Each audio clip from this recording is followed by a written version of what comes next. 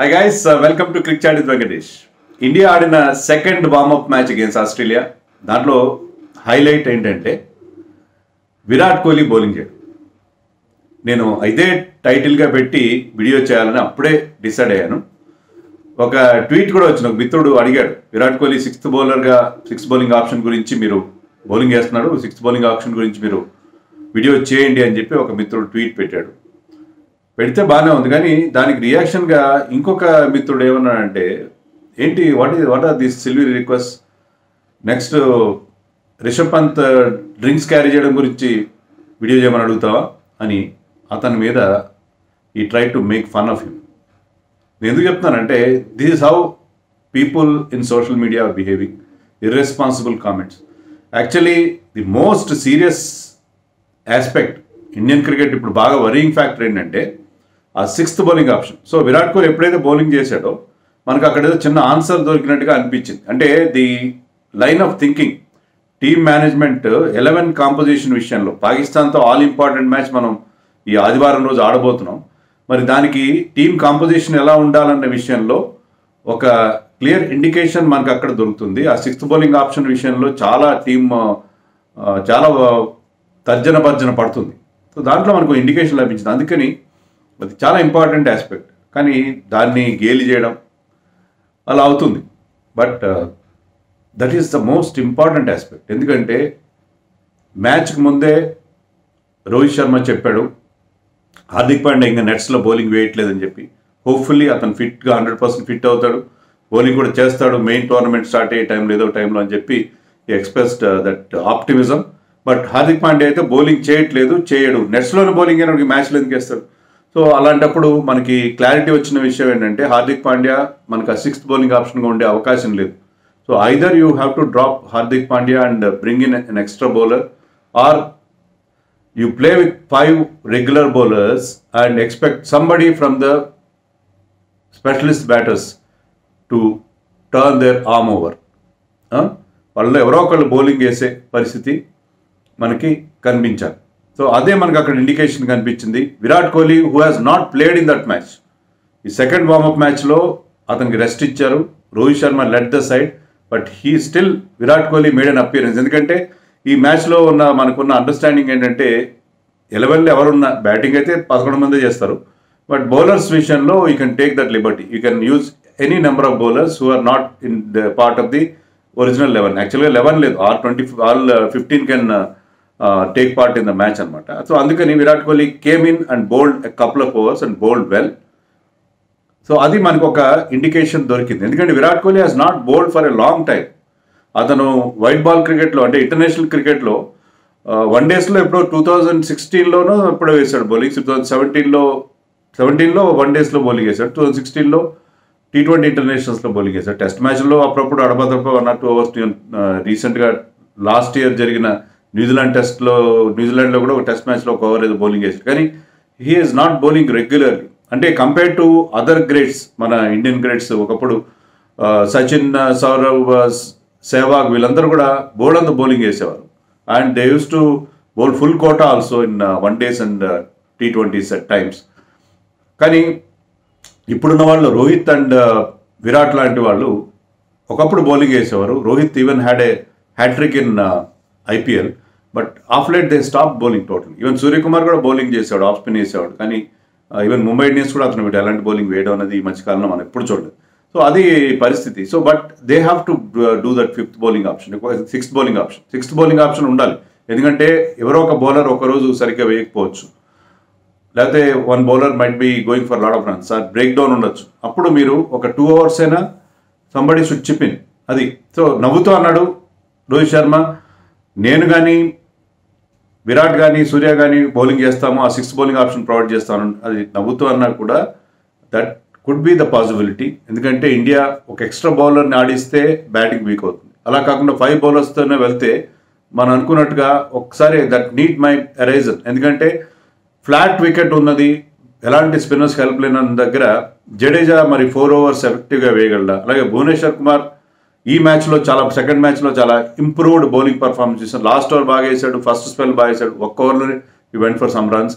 But overall his bowling has improved. So Bhubaneswar Kumar is bowling well, but still అతను మరి ఆ పూర్తి ఆ రిథంను అందుకున్నట్టుగా లేదు కాబట్టి అతనికి ఏమైనా ఒక ఓవర్ ఎక్స్ట్రా ఎవరు దించినా అది కవర్ చేయాలి.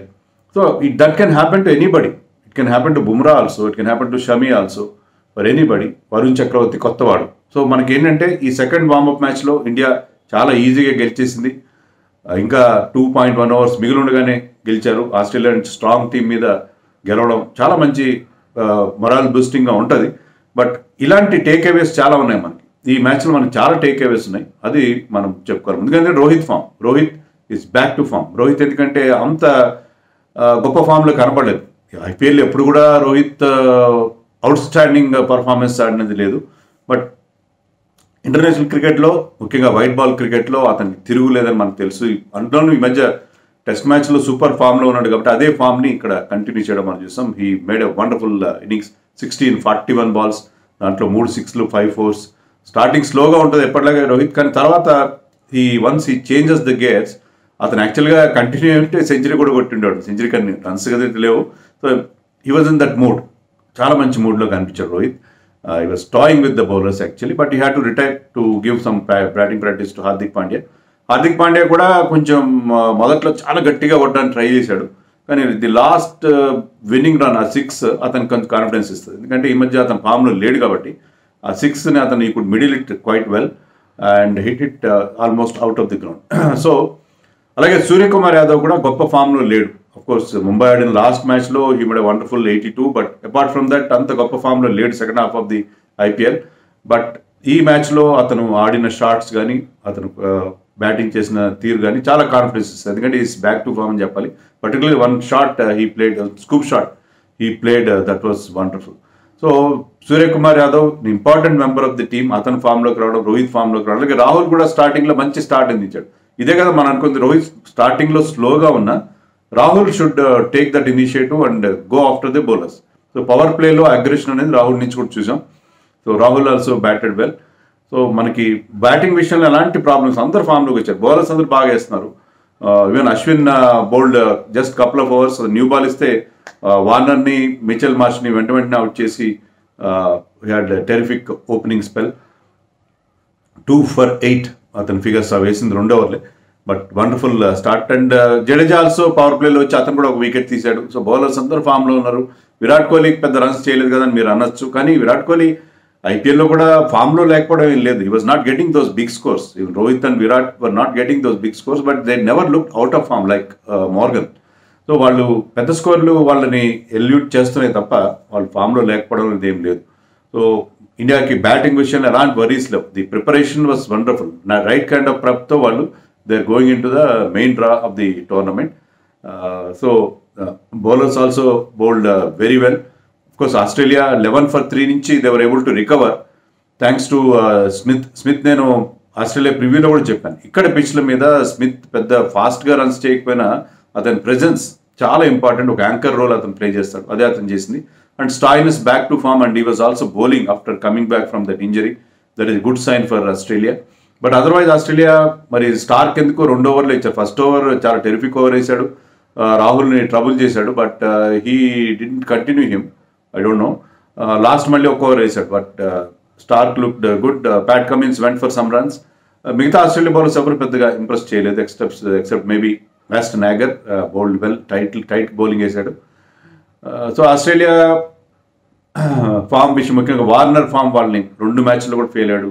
ఐపీఎల్ ఫెయిల్యూర్ తర్వాత వార్నర్ ఫెయిల్యూర్ కొద్దిగా వాళ్ళని ఇబ్బంది పెడుతున్న మాట వాస్తవం. అలాగే యారన్ ఫించ్ కూడా పెద్దగా రన్స్ చేయకపోవడం. సో కొంచెం వరీస్ అయితే ఆస్ట్రేలియాకి ఖచ్చితంగా మనకు కనిపిస్తుంది. But India has no worries at all. They had wonderful start. మనకు కొంత క్లారిటీ కూడా వచ్చింది. ఏంటంటే హార్దిక్ పాండ్యా ఒక ఫినిషర్గా ఆడతాడు, 5 బౌలర్స్ వెళ్తారు. అవసరమైతే Virat Kohli will start bowling, Rohit will start bowling, Surya can also bowl. So 6th bowling option విషయంలో దానికోసం బ్యాటింగ్ని వీక్ చేసే పరిస్థితి లేనట్టుగా మనకు కనిపిస్తుంది. 5 టాప్ క్లాస్ బౌలర్స్ ఉన్నారని చెప్పి కూడా రోహిత్ అనడం జరిగింది. సో మనకు చాలా క్లారిటీ వచ్చింది. మనకి 11 విషయంలో ఆల్మోస్ట్ క్లారిటీ వచ్చింది. వరుణ్ చక్రవర్తి 2 ఓవర్లు వేశాడు, వెంట్ ఫర్ సమ్ రన్స్. ఎందుకంటే ఈ bowled that difficult over, 19th over వేశాడు. బట్ అతన్ని ఆడించడంగా ఉండాల్సిందని మనం అనుకున్నాం, కానీ ఎందుకు ఆడించారంటే అతను కూడా కొంచెం ఎక్స్పీరియన్స్ కావాలి కదా. అతను కూడా ఇంటర్నేషనల్లో ఆడడం పెద్దగా, శ్రీలంకలో 1-2 మ్యాచ్లు ఆడాడు. బట్ అతనికి ఏంటంటే ఇంటర్నేషనల్ లెవెల్లో ఆ బెరుకు లేకుండా ఆడాలంటే ఇలాంటి మ్యాచ్లో ఆడించాలి. అందుకే అతనికి 2 ఓవర్లు వేయించారు. Went for some runs, no problem. But he is going to be our Trump card. ఎందుకంటే పాకిస్తాన్ వాళ్ళు ఎవరు they have not seen him. So he's going to be our Trump card in the main draw. So bowling విషయంలో, batting విషయంలో మనకి full clarity వచ్చింది. 6th bowling option, particular that 6th bowling option విషయంలో కూడా బ్రహ్మాండమైన క్లారిటీ వచ్చింది. ఏమంటారు? ఇండియాకి మంచి స్టార్ట్ అయితే లభించింది. 2 మ్యాచ్లు వాడిన 2 వార్మప్ మ్యాచ్లు గెలిచారు. కానీ ఆల్ ఇంపార్టెంట్ మ్యాచ్ సండే జరగబోతుంది. సో అది ఫైనల్ కంటే కూడా ఇంపార్టెంట్. ఏమంటారు? కామెంట్స్లో చెప్పండి. Please subscribe our channel for more updates on cricket.